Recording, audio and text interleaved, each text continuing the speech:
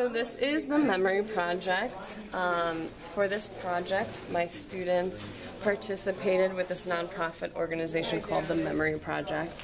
And when we partnered with them, my students were able to receive the images and photographs of orphanages in Ukraine. And so they got their photographs of these children. And then from there, my students painted their portraits. And the idea of the project is that these kids have gone through substantial challenges in their life. And so because of that, they might not have the kind of memories that a lot of people do as they're growing up, you know, photographs growing up. And so the idea of creating a memory through a portrait and using art as a gift is something that our students give these kids. And so I feel like the students really took to this idea and they found that their talents were something that they could use to benefit the world in some way. And so it's really cool to like see the kids become really dedicated and really get into this project.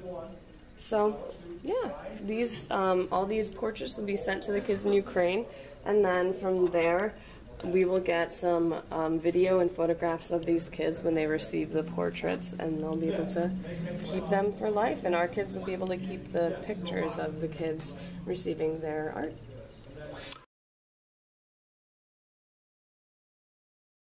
I feel like the kids felt that this was one of the most important projects that they, you know, worked on and accomplished, and they were very concerned. They wanted to make sure the kid was very happy with the portrait that they got, so they were very detailed about everything. So it was really cool to see the kids take to it right away.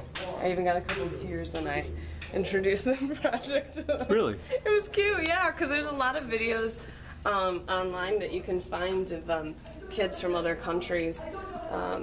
So we have this one from Ukraine, but the first time I did this project was kids from Indonesia, and you can find videos of the kids when they get the projects and they're just like super happy and laughing and just really happy to receive something like this.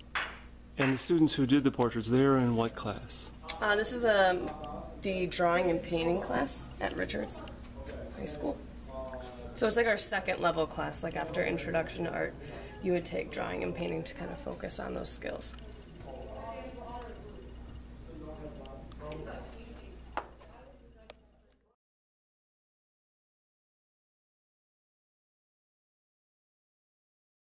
My name is Trishante Watkins, and this is my orphan. Her name is Diana, and well, when I was painting her, I noticed her favorite color was pink, and I kind of got like this girly vibe from her. So when I was painting this project, I kind of like thought about myself when I was a little girl and when I was going through like my girly phase. So like I incorporated like a lot of glitter, and like she seemed like the princessy type to me. So that's where the glitter came from, and it's like a little piece of originality from like the rest of them, because you know, it kind of, I felt this project, it was more dear to me in a certain way, so I want to do something special for her. So that's where like all of the personal details came in from, like the colors and her little tiara and the glitter and the pink background and so on and so forth. So yeah, it's beautiful. Thank you. So when Miss Richardella first talked about the project with you, I mean, you knew right away that you wanted to. Yeah, be I was thirsty. I really wanted to like get on it, and I did. I actually finished it very early, and you know, I had it critiqued a couple times. I would ask her for help and like some insight on certain things. I wanted to make sure it was perfect for her, and I hope she really likes it. Sure she will.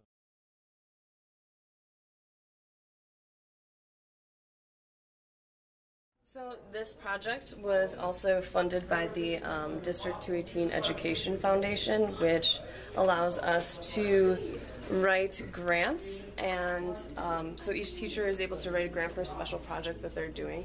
So the grant that we received allows our students to participate. And so when we partner with the organization, there's a small fee that we pay for the organization to transport the portraits and photograph the children.